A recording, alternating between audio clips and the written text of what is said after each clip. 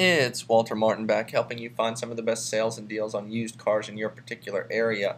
And today we're going to go into South Bend, Indiana, which is the home of Notre Dame and many people looking for used cars. So go to google.com and type in Craigslist South Bend, Indiana and hit enter. And the first listing you're going to see is South Bend, Michiana.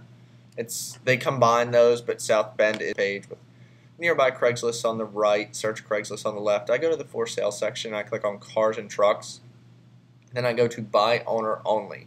This will allow you to find some of the lowest possible prices anywhere available on Craigslist. So I quickly see a 1998 Dodge Caravan for $1,000. So there's a few things I want to point out about this classified ad. First of all, anything that is under $1,500 or $2,000, read the entire classified ad and make sure the vehicle does run and there are no problems. Like this one says the transmission is starting to go. So that's going to be a huge issue. That's going to make this vehicle a lot more than $1,000 in the long run.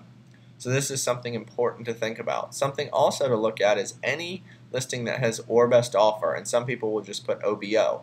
What this tells me is if there's no interest at the current price point of $1,000, that sellers will be more than willing to lower their price for an offer. So if you have $900 or $800 cash, there's a very good chance that you could walk away with this vehicle.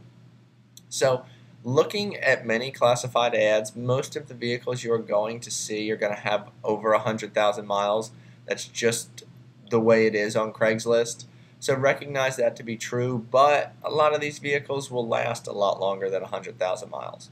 So these are just a few tips and tricks that I like to use when looking on Craigslist for used cars. Please feel free to comment below if you have any questions, and please like the video on YouTube if you find it helpful.